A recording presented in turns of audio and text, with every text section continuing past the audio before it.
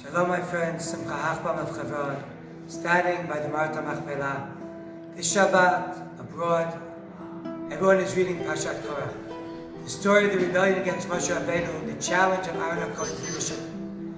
The great Tzadik the Yismach Moshe said that this Machloket was so strong that I was in the previous generation, in my previous life cycle.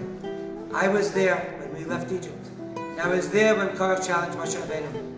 And when Korach's argument against Moshe was so strong, I wouldn't know which side to take. So I just stood on this side and I didn't get involved with it. Sometimes the distinction between holy and evil is not so hard. The distinction between holy and the Holy of Holies is really hard. And Korach comes with really a correct argument. All of Am Yisrael was there at Har Sinai. All of the Jewish nation heard God's voice.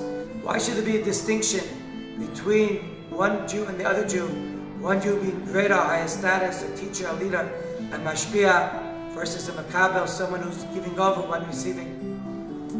And Korach was on that level where the inside was so strong, it was already shining on the outside, and that every Jew was on that level of Moshe Rabeinu. But sometimes, in all Machloket, we disguise our real intentions as if it's l'shem shamayim, as if it's for an altruistic motive, but really we're only interested in power and leadership.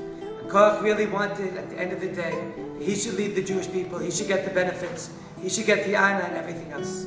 We should be privileged this Shabbat in the Zchut of Hebron. Korach itpalika, Korach divided.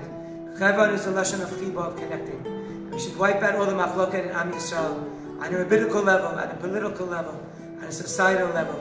We should be privileged this Shabbat, Chaverim Kol Yisrael, no Amen. All of Israel should become one, united together. Shabbat Shalom, Chodesh Tov.